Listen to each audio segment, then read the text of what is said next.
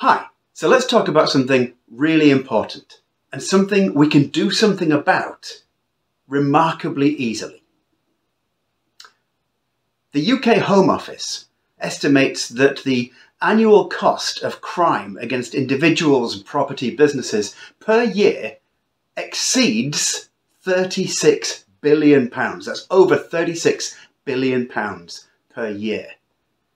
We also know that the cost of reoffending per year is approaching £20 billion.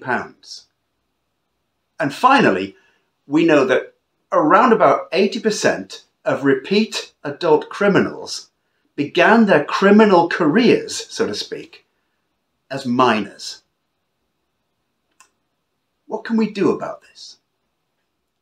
So let's just look at the direct links that lead us to this situation. A number of studies have found direct lines from school exclusion to youth criminal behaviour. In one study, 50% of those in youth custody had been excluded from school. We also know that round about 61% of school exclusions are to do with special educational needs. And one report showed that if you have low reading proficiency by I think it's grade 3 or something, you are 4 times more likely to end up excluded from school than otherwise. Young Offenders Institutes have a dyslexia rate of somewhere between 31 and 57%. In fact, Dr. Neil Alexander-Passe pointed out that while youth offending rates are somewhere over 50%, the education that tends to be provided within youth offending institutions relies on reasonably high literacy levels. In other words, the kind of education that the youths in custody are getting are inappropriate for the kind of youths who are in the custody units. So if you're dyslexic, you're likely to be in youth custody. And if you're in youth custody, you're going to be given education. But that education is wholly inappropriate to people with dyslexia. Who'd have thought it?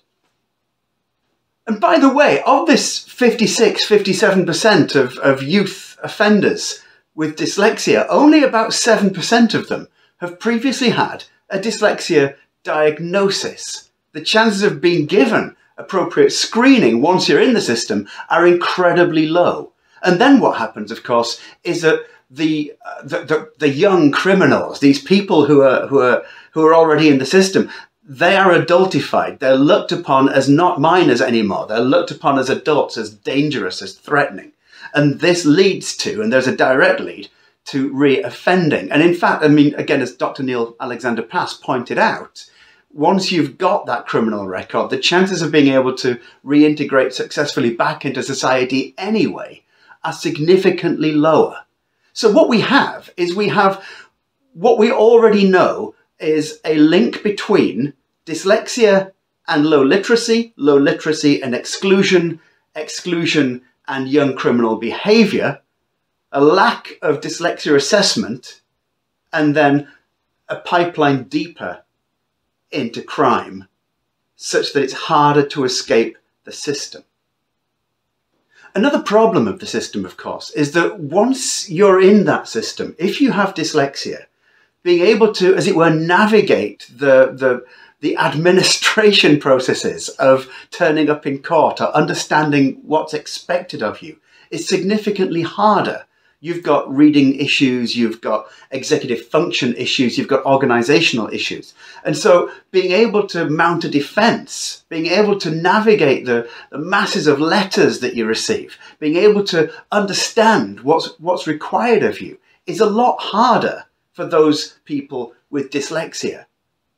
I mean, in fact, what we already know is that people with dyslexia and other maybe cognitive differences find it harder to mount a self-defense, find it harder to understand concepts such as presumed innocence.